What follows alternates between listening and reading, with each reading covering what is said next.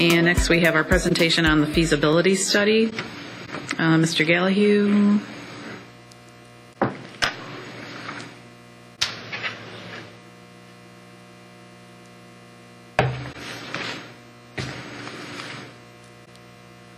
Thank you, Madam Chairman and the members of the board. I'm joined here by Mr. Scott Leopold with our consulting company, DeJONG-RICHTER. I'm going to start out with his presentation just because we were running a little late this evening. Thanks.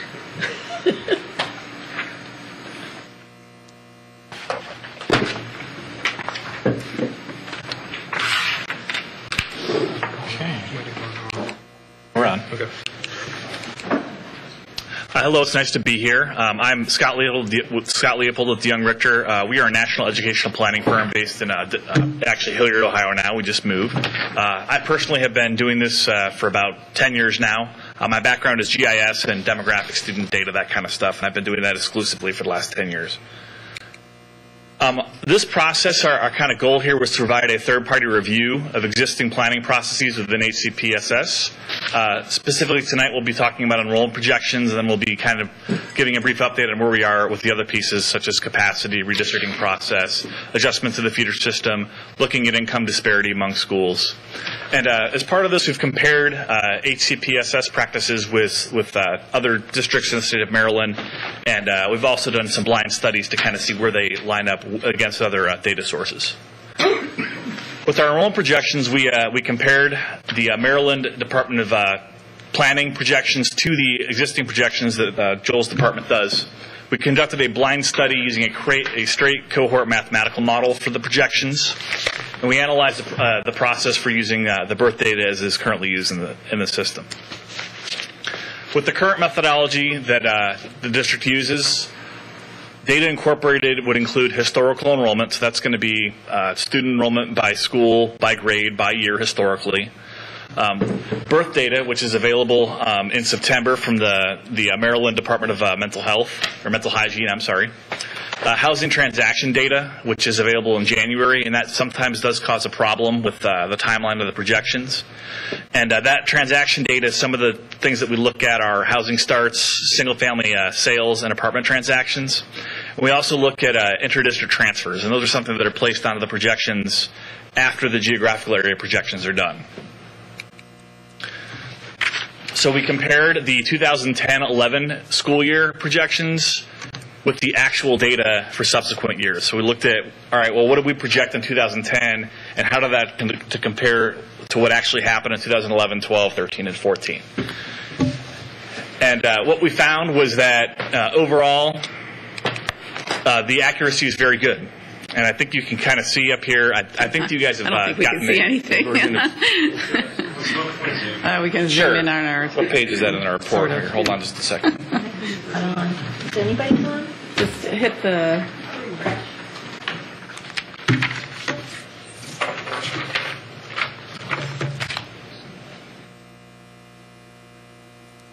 Oh, they're looking at their iPads. Okay. Yeah. Page 7. They're seeing it on an iPad. Okay. Well, we can zoom. All right, thank you. So this is the actual data at the district-wide level. Upon the completion of the final report, we'll have all this information broken down by school. But on the left side of the screen, you can see that we'll have this is the actual HCPS or Hcpss. I just worked in Harford County, so I apologize. And you can see this is the actual data as it occurred. The data in the red columns is the projected data, and the data from Hcpss, and then the purple data is the state data. And I've got a little apple up here in the corner, and I'll come back to that in a minute because we have two different sets of data that we'll be looking at, two different comparisons, and this is the apple and the other one's the orange. And so they're a little different. But this shows you overall that we have an accuracy that is, compared to industry standards and benchmarks, very accurate overall. It's more accurate than what the state projects. If you look at the overall K-12 enrollment at the bottom, the accuracy is 0.05% error for the first year out, and then 0.11%, 0.53, and 0.69. And one thing to remember about projections is that they're kind of similar. It's a pretty good analogy to tracking a hurricane. Is that every day you have a hurricane out there in the Atlantic, you get more data. And the track of that hurricane kind of has a probability. You know, it's got X percentage of striking in this area and X percentage of striking in this area. And as that data moves, as that hurricane moves forward in time, that data that it collects, the water temperature, all those other factors that come into it, have an impact on the track of that storm. And the same thing is true with enrollment projections. And so it's not uncommon for enrollment projections to be different from year to year. You're not going to necessarily have a projection that starts in 2010 and then have the same numbers that go. You're going to have new data that comes in, birth data, housing starts, and student enrollment that are going to impact that projection. And so one thing that's important to remember is that those numbers do consistently increase in error as we move forward in time. And so this is the comparison for the 2013-14 projection with the 2014-15 actual. And I believe in this projection, the district was 0.84% off at the district-wide level. And compared to the state was 0.26. Now, as far as the benchmarking goes, we compared, actually we didn't compare it, the state did this for us. They compared the projections that all these districts provided. We had 17 different districts in Maryland provide their projections to the state, which they put in the sample. And the names have been redacted to protect the innocent. This is something that the state did for us, and so we don't know exactly who these districts are, but we do know that they're in Maryland. And if you look at the average absolute error for 1 year out, were 0.9%, and then 1.5%, 2.7%, 3.5%, and 4.7%. And so that's for those other 17 districts. And if we look at Howard County, we're 0.3, 1.1, 1.0, 1.6, and 2.1. And so they're very accurate when compared to those other districts. For the blind study, what we did here is we used a straight mathematical cohort model for this. The process that the district uses is a little bit more complex. It takes into account those housing starts and that transaction data that we alluded to earlier. This methodology for the blind study did not have any of that directly included. It was strictly based on historical enrollment and the 3-year average and 5-year average survival ratios. And Joel will talk about the survival ratios a little bit more in his presentation, but what a survival ratio is, it is the percentage of students that show up in the next grade compared to the last. So if you have 100 kindergartners, and then the next year you have 105 first graders, that's 105% survival ratio. And so we calculate those ratios historically to come up with an average to use for a projection ratio. So in this blind study, we did 2 different methods. The first one used a 3-year average, and the second one used a 5-year average. Overall, when we compare it to this methodology, the current district methodology is much more accurate. The one difference is the amount of time that goes into creating the projection. We estimate that, I think, what was it, about 250 man-hours go into the current methodology. And this straight model, which we just plug the data in, took about 10% of that time. And so you can see the accuracy here on this chart. This is slide number 11. Again, we have the actual data in the black columns, the district projection in the red, and then we have the 3-year average benchmark data in the green, and then the 5-year average in the yellow or orange. And you can see, if we look across the board, where the district is currently 0.2%, 0.2%, 0.4%, 0.9%, and then when we compare it to the other samples, we're 0.5, 0.3, 0.3, 1.3. And so you can see that we have a much more high level of accuracy with the current district data when compared to that blind study. And again, this is the same data for the 2013-14 projection comparing to the 14-15 actual. And so again, in this case, they were pretty close, but at the school level, we'll get to that in the final report. The the district projections were more accurate. We were asked to look at the birth data. Maryland's a little lucky that they have a health department that is willing to provide them with more granular birth data than most states are. They actually will provide point level data, and this is kind of interesting based on the conversation that you guys are having earlier about the student information. One of the issues with this is that this data does not have any real identifying information to it at all. All that is supplied to the district is a date of birth and a X and Y. When I say X and Y, that's a latitude and longitude. So there's no address associated with it or anything. And part of the issue with that is that there's really no way to ensure the accuracy of that data. And so what we did is we took that geocoded data, and so you can see these points here, and again, this is on slide 14, is we have 3 points that are geocoded very close to a boundary line, and this has an impact. You know, if they're on that line, they're in one school or the other. A point cannot be on the line. And so when we look at this, we have 3 points, 2 of which are coded to one school, and one of which is coded to the other. But we don't have any way of assuring that they're in the correct boundary.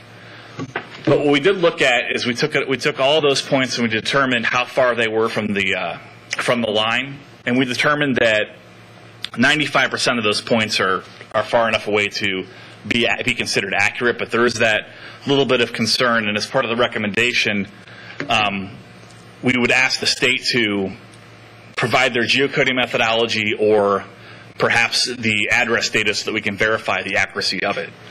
But overall, using this data in its current form is going to be more accurate than using a county-wide birth data projection, because when you have just one set of numbers for the projections, you're going to have basically an upward trend or a downward trend that you're going to be applying to every school. Whereas when you have the data in this form, you can do projections by different geographies and have those localized, higher resolution data points. We were also asked to look at the current enrollment projection tool. It's based on FoxPro, which is I'm going to say the term antiquated, but it's an older programming language developed by Microsoft. It's no longer supported. It was developed by a former retired employee, and one day support for it on Windows XP is going to end, and so it's important that we can take the good things out of this software and put it into something that is, will have more momentum to go into the future. One other issue with it is that it does not currently have any kind of error reporting. I mean, based on the accuracy, you can see that it does produce very accurate results, but there's no error log that comes out if the input data is wrong. You have to look at the output and make sure that it looks right to ensure that it was correct going in. And so our overall recommendations would be to, of course, update the enrollment projection software. And we think that it would be a good feature to install if you were able to release a preliminary projection earlier in the school year based on less data. Because we're able to show that if you just look at the birth data and the historical enrollment data without the housing data, they are still reasonably accurate for budgetary purposes and that kind of thing. We do need to have that housing component, however, for the redistricting processes, because we need to, basically show your work. And having that ability to have a preliminary projection could be useful in the budgetary process. And it would also help with reporting, because we could have that preliminary number and then have that final data later in the year, taking in all that housing data into account. Our next steps in this process will be completing the rest of the summers. We're looking at capacity. I do understand that you already had another group look at the capacity, so it should be up to date, but we just kind of wanted to share some of the observations that we've seen other districts do throughout the country. Just one quick little anecdote I wanted to share is that I had a school that we had recently programmed in Montgomery, Alabama that was a 1,400 student station school, and the district calls us a couple years later after it's been open saying, hey, we need an addition, and we only have 1,200 kids in there. And so we went into the facility and we took the master schedule and we compared it to the floor plan. And we were able to see that we designed this school with planning spaces for teachers, but they were not using them. They were living in their classrooms essentially. And so we were able to show visually, by joining that master schedule data to the floor plan, areas that could be reclaimed capacity. And so it was kind of non-capital ways to better utilize the existing schools. And so that's something that we're going to look at kind of at a sample level. The way that the planning department has your data now, it would be very easily to do that kind of study. Redistricting process, this is something that I have a lot of experience with and heartburn over the years. I'm sure that everybody loves redistricting. But we're going to share some of our observations throughout the country and compare the processes. And one of the things we were asked to do is compare how accurate the projections are for the enrollment of those boundaries after redistricting compared to the actual. And I know one thing that's important to consider is that through the act of redistricting, that has in itself an impact on enrollment. Because you can redistrict a student, and then based on that action, they may choose to go to a different school or move. And so that's something that needs to be considered when we look at that kind of comparison. Another question was, well, we're using these polygon methods or planning units. I think that you guys do call them polygons here, planning polygons. Unfortunately, if you want to be able to quickly analyze data and see, farm percentages, utilization, that kind of thing, it's the best way to do it. Not sure if that's what you guys wanted to hear, but from a statistical standpoint, it's very robust. And you can see here, these are the planning polys for Howard County. We have 701 polygons. This averages 70 students per polygon. And do you know how long has this process been in place? About 10 years? Yeah, about 10 years. It did have a lower number of polygons. And as time moves forward, these things tend to get cut up into smaller chunks. This is Fort Bend Independent School District. This is a district that I just did a district-wide feeder pattern alignment for last school year, and they use the same planning polygon process. They have about 20,000 students more than you guys. They have 268 planning polygons, and they just started this. So as time moves on and they grow, I'm sure they'll have more polygons. But what you can see with this data is they have much larger average students per polygon. They have, in some cases, over 1,000, but their average is about 270 students per polygon. And so it is possible, to maybe look at some of these, and if we have in here areas that students would always walk, we have a very dense areas of polygons in here. If we have a cluster of those that can be consolidated to make it a little simpler, it may help the process out a little bit. We've also been asked to look at the feeder system.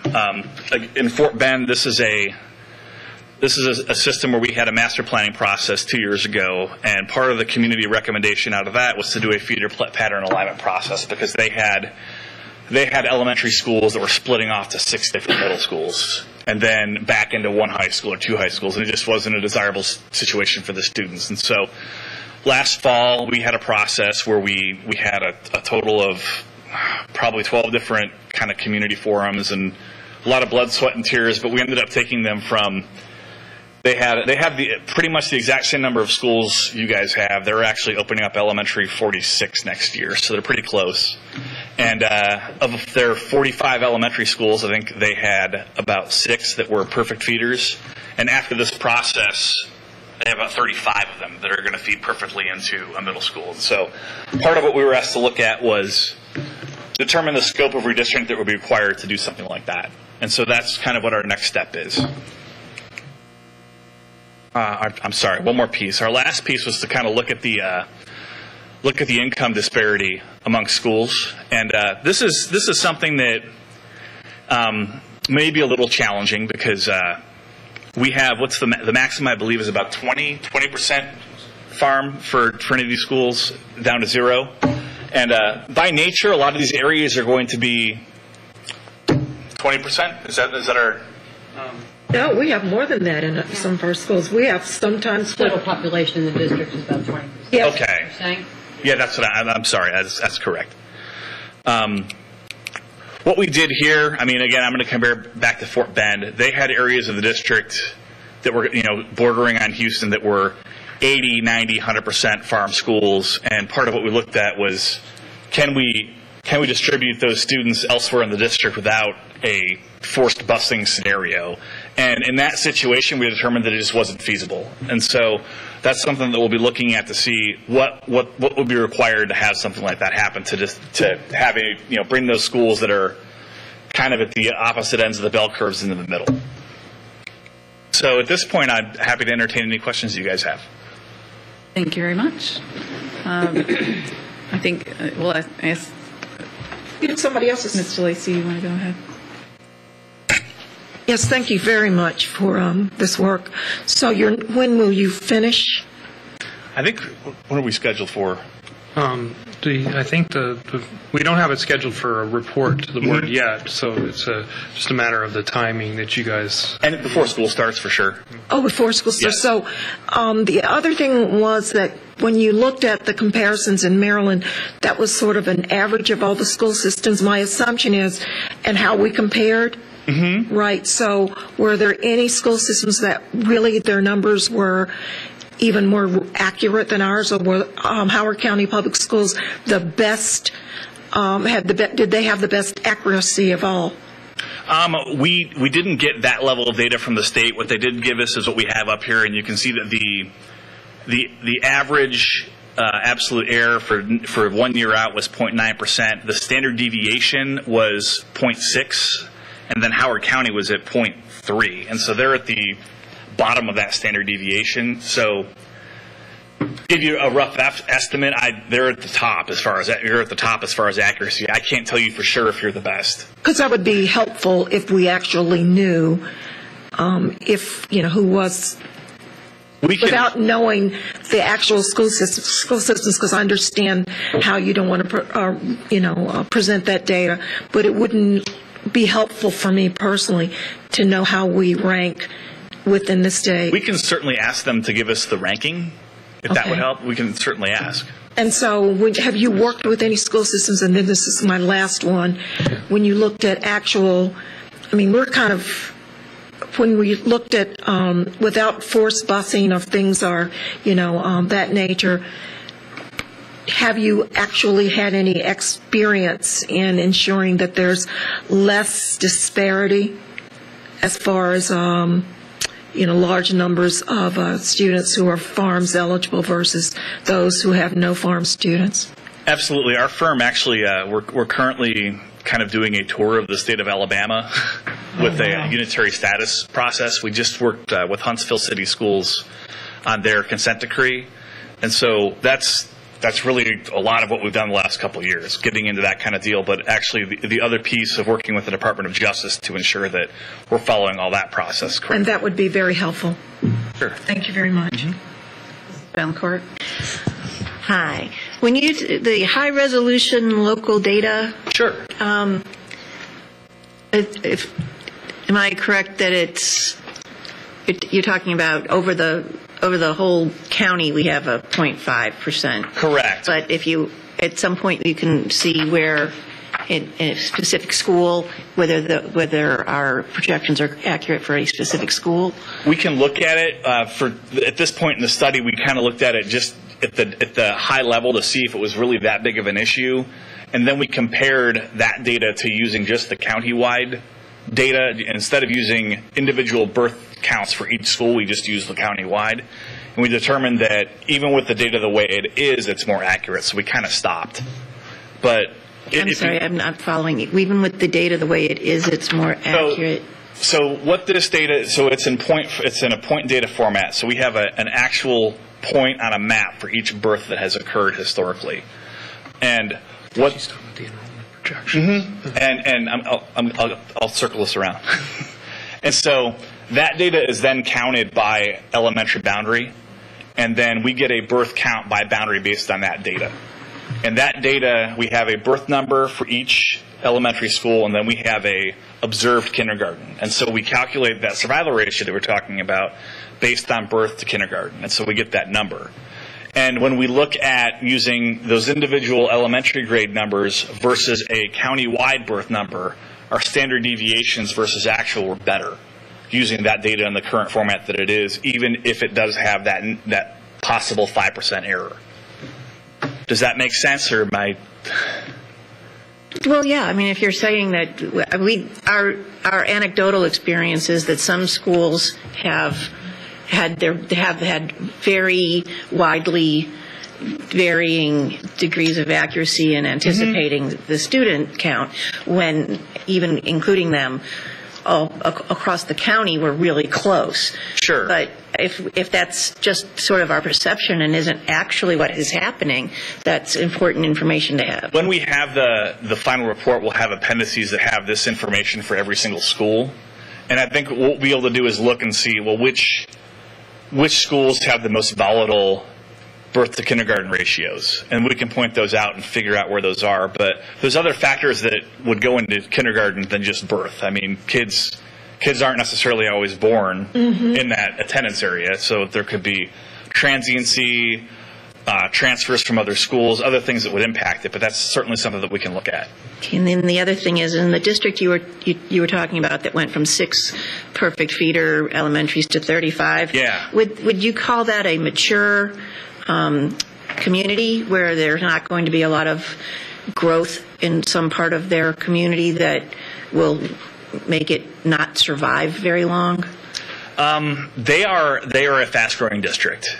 So how long would you expect that the new feeder pattern would survive? That particular district wrote a policy specifically for this, and the way it's written, they review it every year, and they ensure that it stays intact based on policy.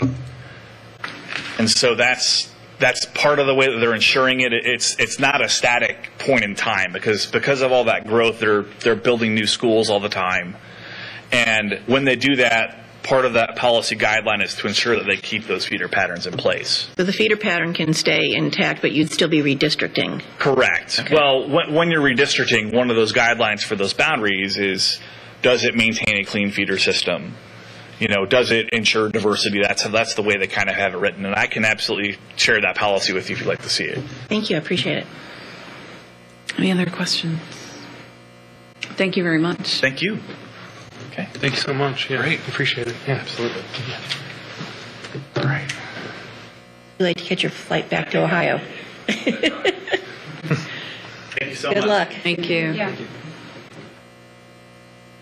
Oh, thank you.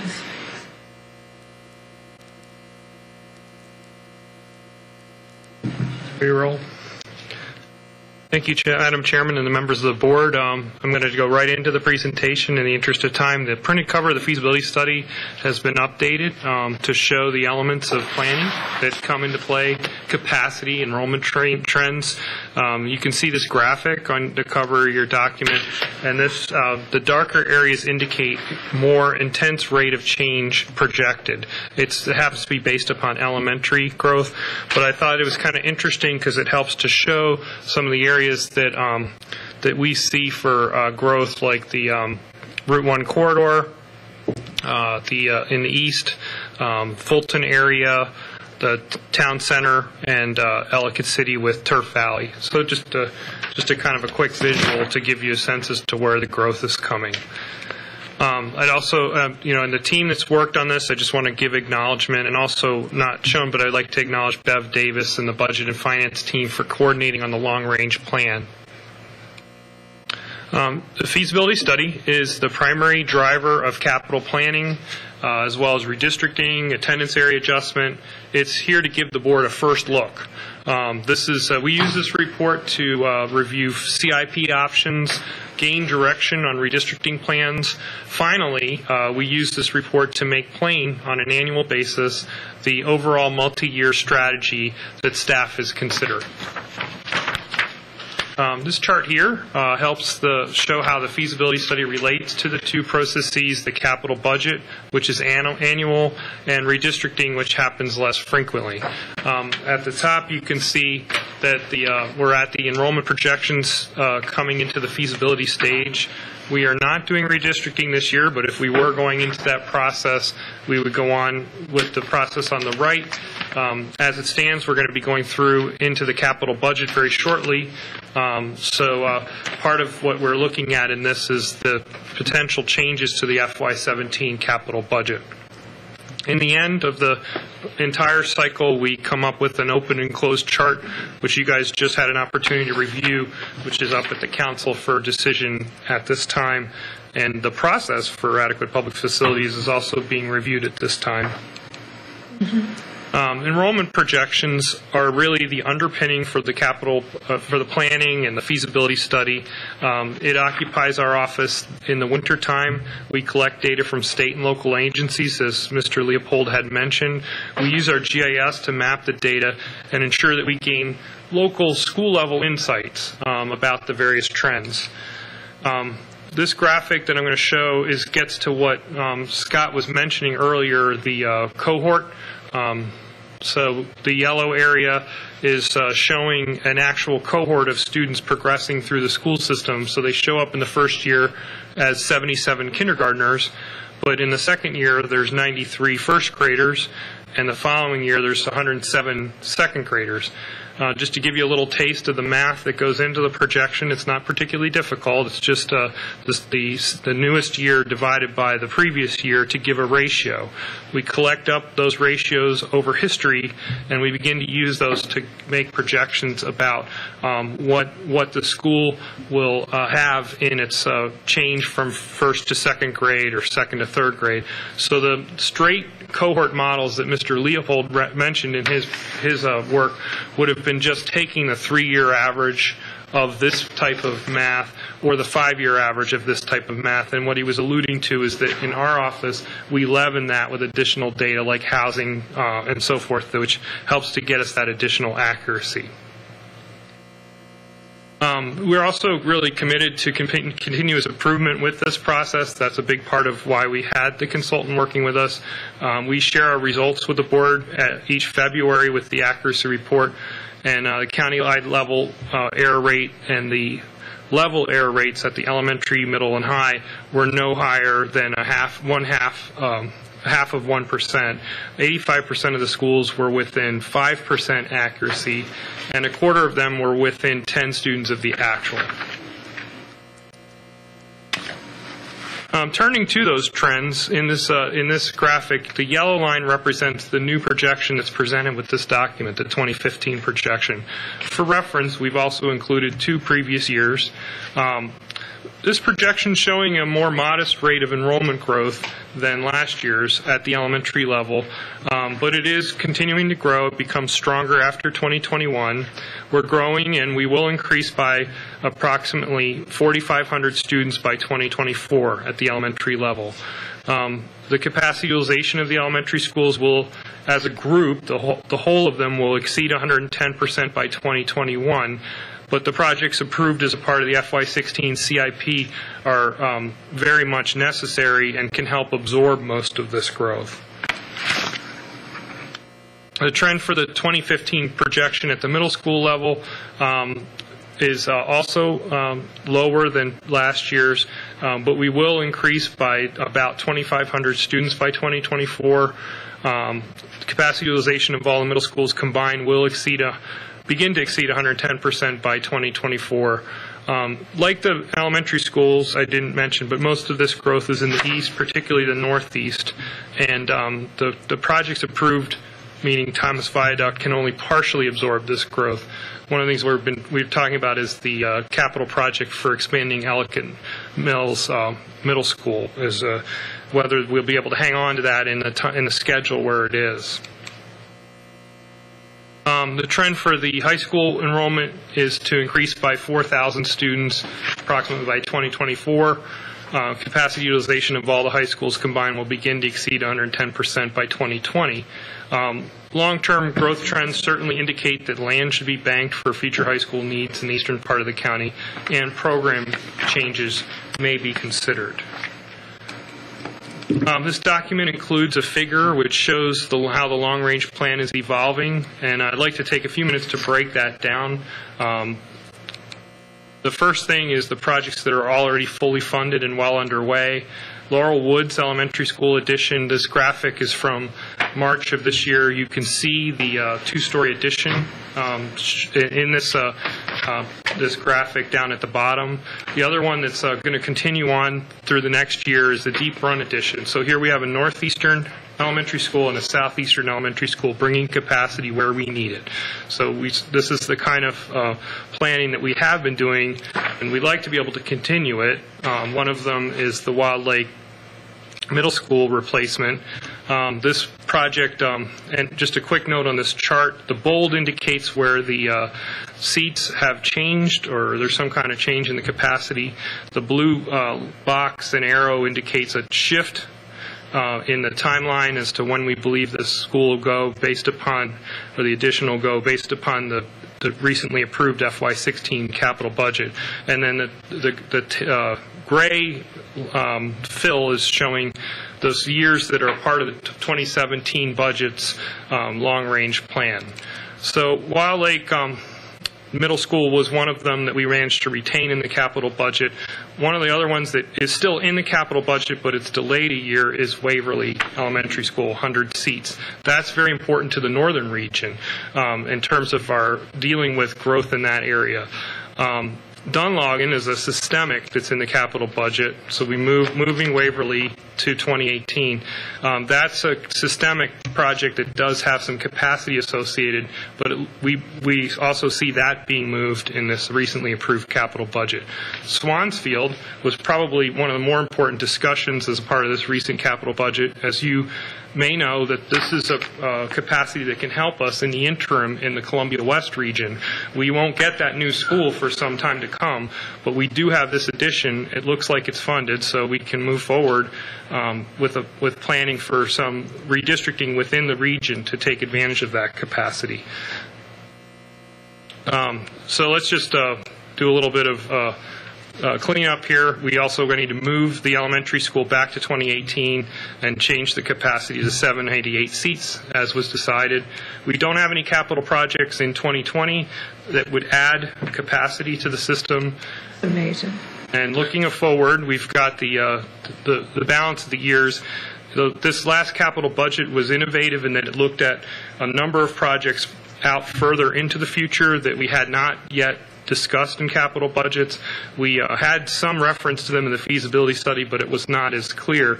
So I'm showing these projects in the years that they're in the capital budget. I just put back those other changes just for clarity. But these other projects are not, I don't believe they're going to stay exactly where they're shown as we continue, because my understanding is that there's constraints as we look forward on the capital budget. But on the other hand, from a planning perspective, it's really important to know where we're headed. So maybe the project isn't 2023 for Elementary School 43. Maybe it's a later year, but at least we have a sense as to where we're headed with these projects, and we can make plans. And if we have another option that can save us some resources and delay one of these projects, that's a test in terms of looking at options that are ahead of us. So the document goes through each region at each level, elementary, middle, and high school. But here tonight we're going to make some groupings. We have 3 eastern regions, the northeastern, the southeastern, and the Columbia East. Most elementary enrollment growth is in the northeastern region, as is the case with the other levels. So accelerating elementary school 42 was very important. The change to 788 seat model, also very important. The schools in the southeast region, with the exception of Forest Ridge, are projected below 110% utilization at the start of the coming school year. But growth is coming. We know this. We've added temporary capacity, and so we'll continue to monitor.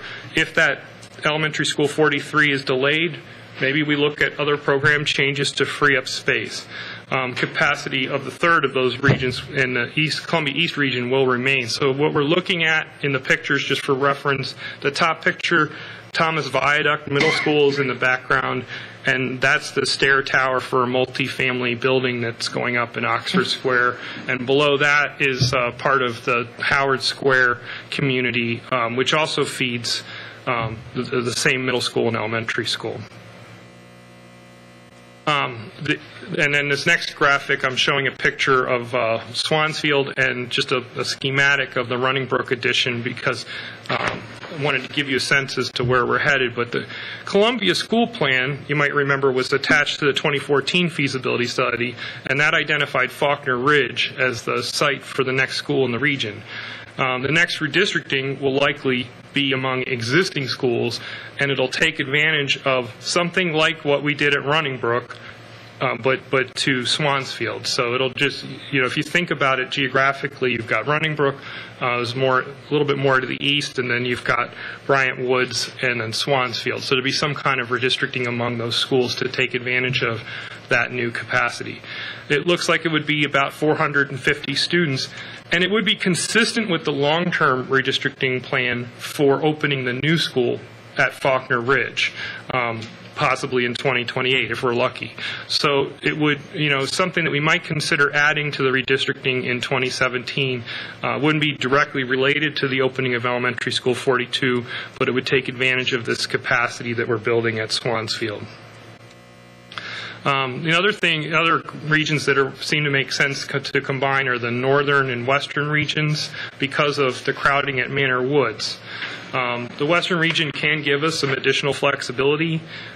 We know just from having been through the capital budget, Waverly was delayed, and we're facing these other constraints in capital funding. So West Friendship and Bushy Park capacity may provide some options. We have modeled some redistricting, which could be done with the opening of Elementary School 42, just timing-wise, not that it would be related. But that redistricting would be approximately 800 students. I still wouldn't recommend that we pull away from someday obtaining another school site like in Turf Valley for long-term needs, but we could take advantage of that existing capacity if we're willing to work with the transportation and at least use what we have. The other thing that this document considers is middle school redistricting associated with the elementary redistricting to align the feeds. We don't normally do that. We usually redistrict at the one level, but we learned when we did the elementary redistricting in the southeast region last, which is I believe 2011, there was some changes that would have been fairly small at the middle school level, but they would have lined up the feeds. So we don't want to miss out on those opportunities. So advertising for potential middle school redistricting ahead of time so that there isn't any surprise in the discussion seems to be a good idea. And then I also am showing Ellicott Mills. The first picture shows Thomas Viaduct, but Ellicott Mills, and because of the additional constraints on the capital budget, the addition to Ellicott Mills could be delayed. So there might be some feasible redistricting that we could take advantage of in the northern region that would help to relieve that crowding. And we still believe it's important to acquire land for a future middle school, despite any delays that we're seeing in capital funding. The high school consideration, I think, if you're going to talk about crowding in high schools, it's important to have a picture of Howard High School.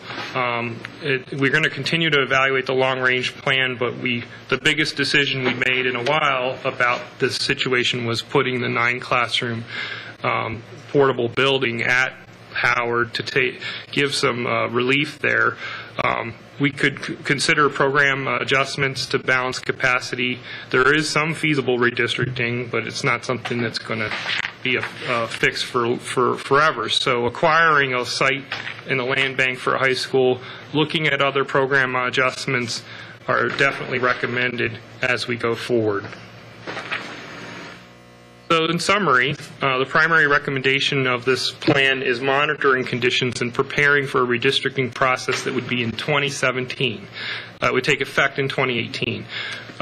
This was first suggested in the 2013 feasibility study. We also think that this redistricting should consider using some capacity in the western region and possibly redistricting within the Columbia West region. And finally, we believe multi-level redistricting, particularly including the middle school redistricting along with the elementary, would allow us to get better feeds in the decisions. So it brings more people, obviously, to the meetings. It kind of changes the discussion a little, but it does allow us to make decisions like Mr. Leopold was talking about in terms of lining up the feeds of the schools. Let me just a couple of quick things. August 13th, the pre-development public hearing on FY17 capital budget is scheduled. That's not a report meeting. That's just an initial input from the community. September 3rd is the presentation of the capital budget. And The redistricting timeline in 17 would basically span from the moment I'm standing here in 2017 to about the middle of November. Just to give you a rough idea, that's the redistricting schedule from previous years, just carried forward. So at this point, I'd be happy to answer any questions or comments that you might have. Well, I'll just answer the questions. I won't answer any comments. I've learned not to. Thank you, Mr. Gallahue. Mrs. Valancourt, did you have your card up? Oh, no, sorry, it's just still there. Mrs. French? I could say a lot, but I've just got to say that my personal opinion is that to do a entire county-wide redistricting in 1 year is insanity for board members. I really believe it needs to be phased in, and we choose the lesser pressing areas first, and then do the big elementary school. If you're going to combine the middle schools with them, we just can't concentrate on an entire county. It's not our level of expertise. We don't live with it like you do every day at work. And so I would suggest that we look at the western and northern regions perhaps and deal with those first, or whatever you would recommend. But personally, I need a 2-year phase-in on all of these suggestions. And I've just got to say that I don't know about this current county council, but there were times when the county council would tell us point blank, we are not going to approve any more capital facilities until you use the seats you have available and justify why those seats are not being used. And for example, at West Friendship, as you pointed out, there are definitely excellent seats available, and they are below our policy level of appropriate programming.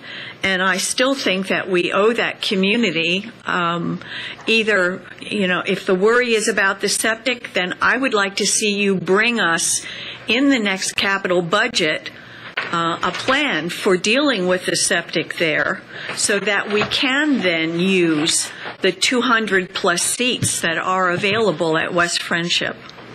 Ms. French, we have, effective July 1, are going to do a feasibility study of the septic at West Friendship. Thank you. The community loves that school. They are not advocating for a bells and whistles brand new building.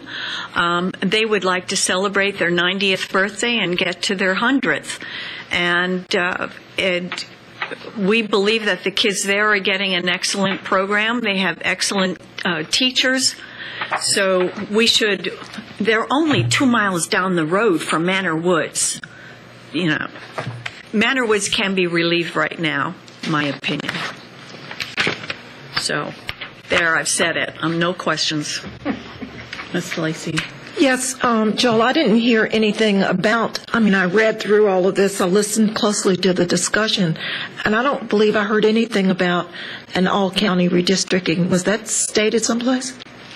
I didn't use those words. There's a number of different components of redistricting discussed. Right, so I didn't hear that. Right.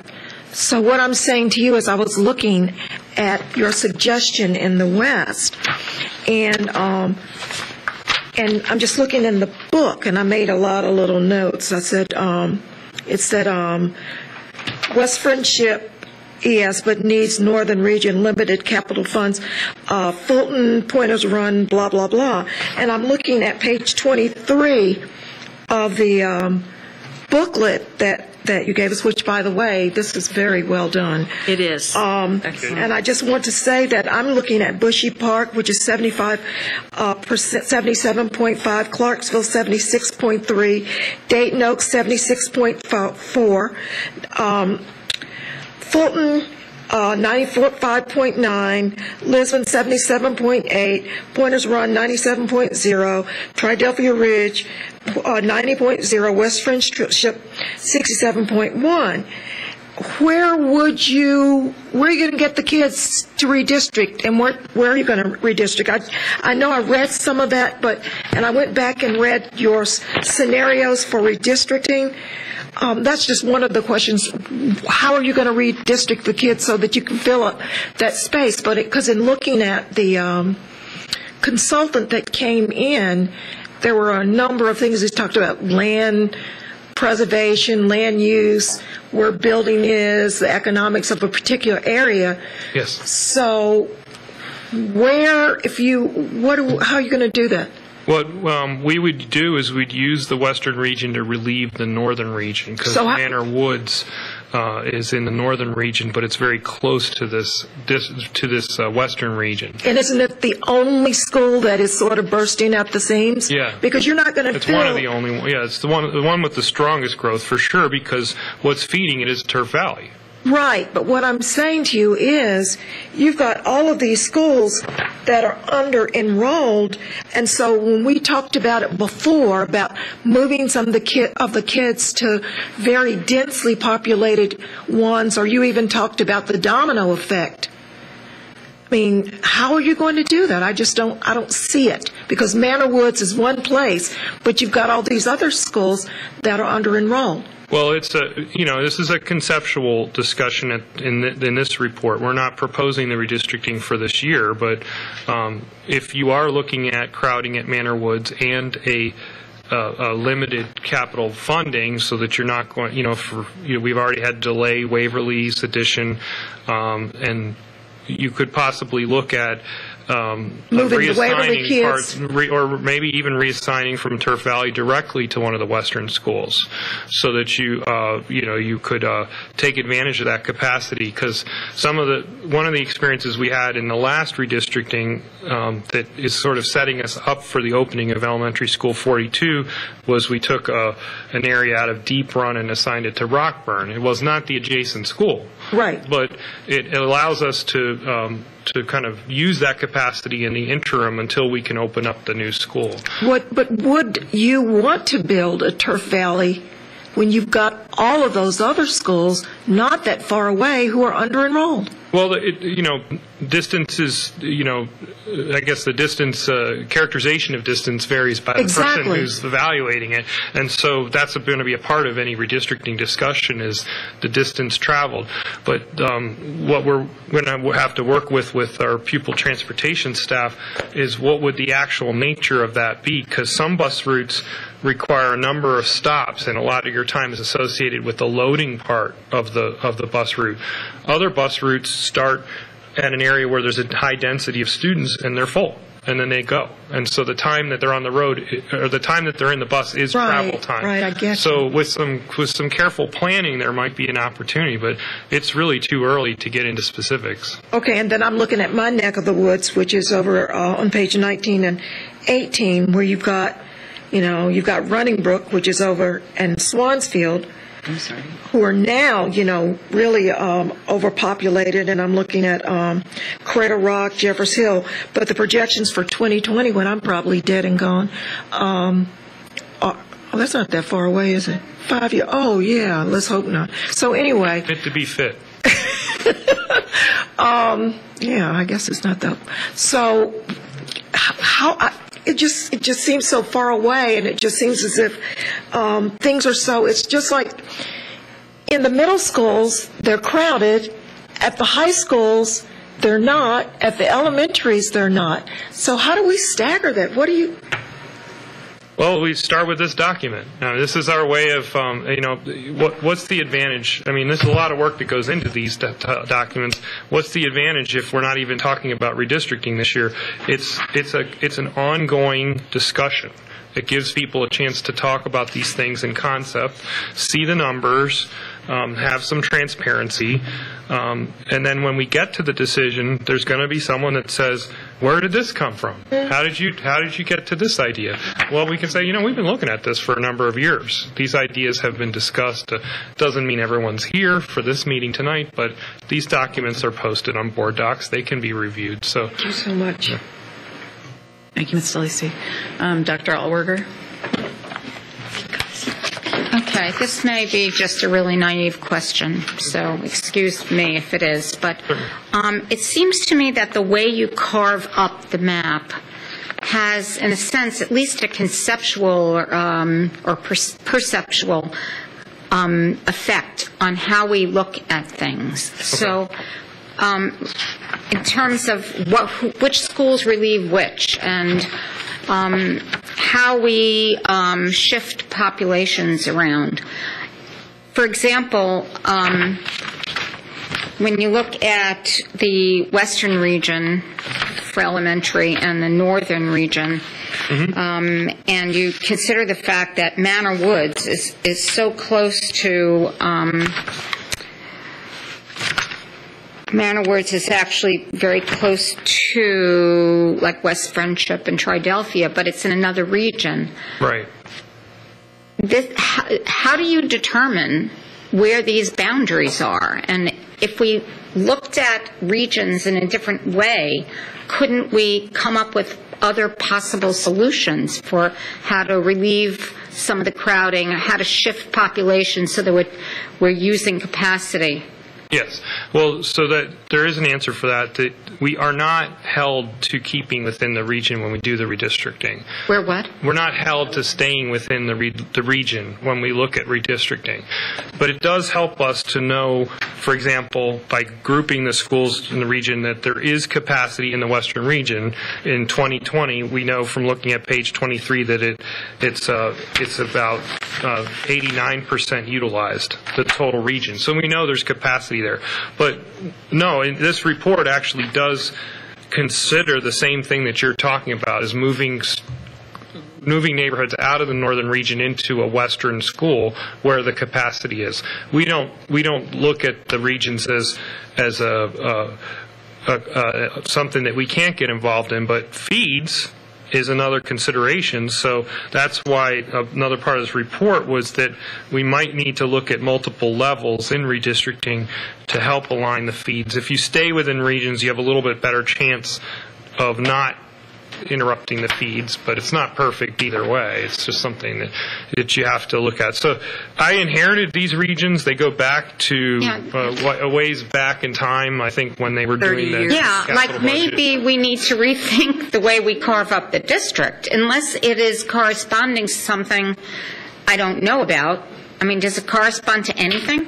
I mean, it kind of works, I find, just in thinking about things. It helps me to just know which regions have capacity, but I wouldn't say it's the only way to do it. But it kind of shays that in a way. May I just say, aren't we required to have some kind of a regional approach because of the regional council among the counties?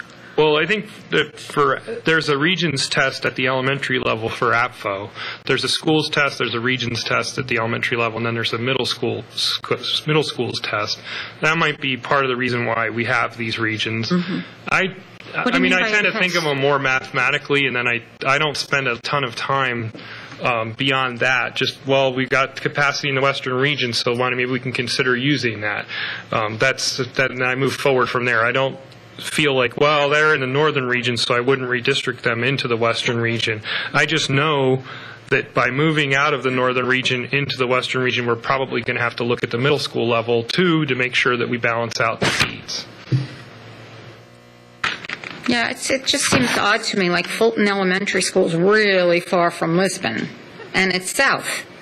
It's okay, it's westish, but it's further east than Clarksville. Well, the western region is a third of the county. I mean, it's at least a third of the county from that map. But this is just a low-density part of the county. That's why the school boundaries are so large. And but it's something. I mean, a lot of crossover. Something we might look at. Fulton is. You're right. It's a different kind of area than say Lisbon. I mean, it's the southern part of the region. I'm sorry. Yeah, we've taken. Could I just point out to Ms. Altward that you did present in the feasibility study what we ended up calling the scorched earth model. It was what would happen if we just made the whole map plain and started to reconfigure what might be logical, and the whole county was in an absolute uproar. Really? Oh, yes, scorched earth is Is that what true you mean by it? definition. How many years ago was this? Was Seven, that 2007, about I think. 6 or 7? It was. Yeah, we made a lot of met a lot of people that year. Any other questions from Mr. Gallahue?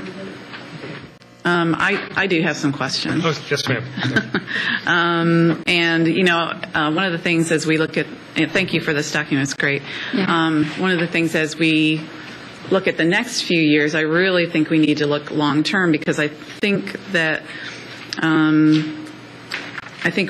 we're going to need to move a middle school up in the northern region, even if we get to the point of doing a addition at Ellicott Mills, I just don't see that as holding the capacity for that area. Also, do you really think that elementary school number 42 is going to help the southeast region? Well, it doesn't seem to help as much as it had in modeling in a couple years back, but I think that given the somewhat grimmer capital picture, we're going to have to look at other ways to use what we have down in that area. So we're too far at that point to take advantage of the western region, for example, as that earlier discussion. So that's where we might need to look at programming, but it's just too early to tell. And Mrs. French, I love West Friendship. I think it's a great little school, but I'm not sure the capacity there and the age of the school is really going to help us long term. And I think that we need to look at other options. And since additional options, we have to look at the land that we have at Turf Valley. It's 41 acres. I know not all of it is usable, but looking at more of like something that we have at Oxford Square, where we have an elementary, middle school, on that property, sort of, long term, to help out that sort of northwest area. Also, we've been saying this for I don't know how many years. We need high school number 13, and we really need to look at that to relieve the northeast corridor. And then I brought up this question before, and I'm going to go through a scenario regarding the Apfo chart and the capacity utilization. So we opened Duckett's Lane and we've closed Duckett's Lane. So that school is remaining closed based on our capacities for the unforeseeable future. It's closed all the way up to the 2020s. But for the housing development for the county, it opens up in 3 years. Mm-hmm. And so it's a misconception because we're looking at it as closed, yet it's open for development. And what information do you get from the county to help you in your projections when there's development going on, yet on our chart we have a closed school? This is what you're comparing is the open and closed chart is showing that it will be open in the 3 years with last year's projection and the adjusted capacity of taking the programs out of the school, because we're taking out all of the programs, the under kindergarten age programs that we had put in there to make that space at the school. So that's what it's looking at. It's not obviously the long-term solution. We want to be able to use those spaces and, in schools, or at least have the option of it. This is showing the new projection, and what you're asking in your question is, what information did DPZ give us that's different than last year's projection? And that's the housing projection model. So each year they take the projected housing across the county and at each school, and they model it for us and we bring that into the projection. So when Mr. Leopold was speaking earlier about the enrollment projection the models they did as a straight cohort, this is the part that we use that makes ours different from that straight cohort. This is the part that gives us the sense as to what's coming forward in land development. But the problem that we have had is that the phasing of large projects can change between years, so you can start to see a school close very suddenly because of that phasing. Right. And so it's maybe through this AVO committee, we'll come up with some more innovative way to deal with this. I don't know. We'll see what comes of that. But whenever you're partnering and sharing data and having two different organizations, there's going to be some differences in how things are done. And so I think we're always going to have a little bit of friction just because of the nature of it. And Right. we'll have to muddle through. All right, thank you, and thank you for the planning, the planning process study. Just one more question. I'm looking at page, oh, by the way, we're happy to have Christine O'Connor on that committee. So I'm sure you'll bring out, and I think not Ellen, but Alice is on there as well. And Patrick's Former board also member. people who know. All right, so I'm looking at page 16. Yes, ma'am. You know, I live on Rivendell and Cedar Lane. Where in the heck is that land bank? They don't have a sign. Yeah, but I'm right there, and it's not that. We have land that's near the school. Oh, over there on the Yeah. path? Yeah. Okay. I'll make a map of it. pass Okay, and it then along. I'm I'll looking make a at PDF Clary's map of it. Forest. Where's the 10 acres over there? It's next to the community center. And the Oh, pool. is it? It's it's sort of a semicircular shaped piece Okay. of land with it's inhabited by trees pretty much. Okay, at the moment. thank you. I was wondering, I put some question marks there. Thank you very much. All right, thank you, Mr. Gallahue. Thank you. Very good. And next, or last, is our quarterly agenda, Mrs. Hanks. Good evening. I'm presenting to you the July through September